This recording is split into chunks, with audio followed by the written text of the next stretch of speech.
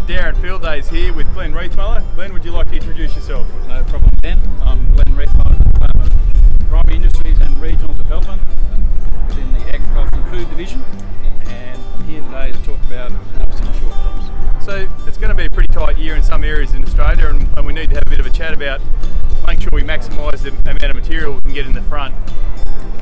Glenn, obviously a couple of things we need to look at. Firstly, the knife needs to be set correctly. That's right. Yep. If we look down here at the knife section should be really sharp. When you rub your finger along there, it should be prickly.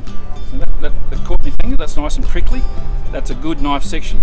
If the knife section doesn't catch your finger like that, it's best to replace, because in a short crop you need to cut it neatly. It can be torn off with a taller crop, but with a short crop it's got to be cut neatly. And also it's got to be resting on the bottom of that ledger plate down there. It's got to be cut like a pair of scissors onto that base ledger plate. And that ledger plate's going to be sharp as well. Some of the worn fronts, that can be a little bit rounded, and it's best then to touch it up with a angle grinder.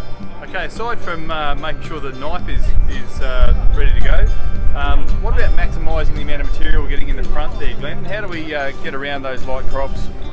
Well, one of the problems with these sort of conventional fronts is the material will be cut okay, but then it tends to sit just here behind the knife and then may fall forward and out onto the ground. So we're wanting to push that back in. We want to get that back in. Now, these nice pickup reels are good for their purpose, which is actually picking up a down crop.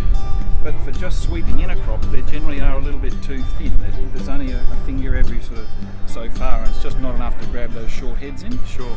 So what we found in the past that worked well, and it's not my idea, it come from some farmers in the eastern states. It was advertised by GRDC's ground cover. We're all about sharing information. I just copied that idea and went to a sign writer and found some black core flute, which is like a black cardboard.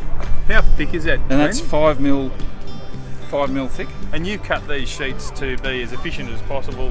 That's right. In terms of the sheet comes in at a set size.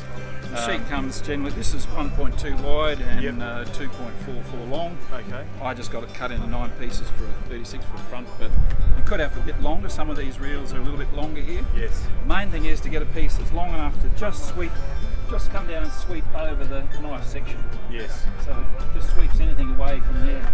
And one per turn of the reel. So only needs to be one piece per turn, so as it builds up, then one comes around and sweeps it in. Yep. And we were talking earlier about just where on that bat it's positioned, and we were saying that rather than do it in a spiral arrangement, you skip one and go to the next section. That's right. We found that our driver in the past, when he had these on when we first experimented with heavy matting, which is not a good thing in case it goes through the header, that your eye tends to follow it. So if the next piece was in sequence from that one to here, your eye tends to follow it, and you could end up with a headache watching these things spiral on along.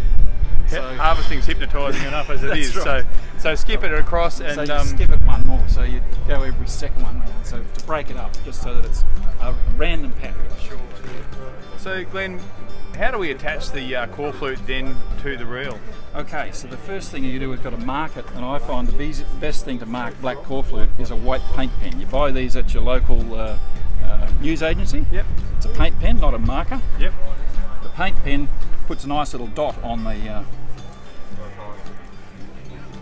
Put a dot, say where you got to mark it. Gives you a lead in of where to punch. Now, punching the hole is better than drilling it. Because drilling this plastic tends to tear. Yep. Whereas punching it is nice and neat. Yep. And that's an 8mm hole that you punch there. That's an 8mm punched hole.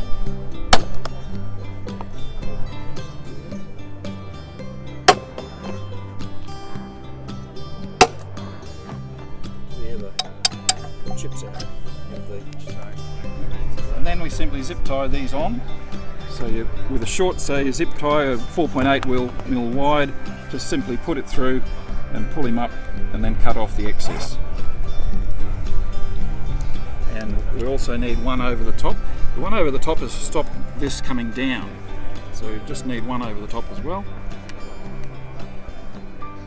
Snip that off. That's it. And there we have it. Pretty simple solution. Obviously works quite well, and you know, in light crop situations, which we're going to have in some parts of the country this year. Thanks very much, Glenn, for giving us some tips on getting those all important grains in the header.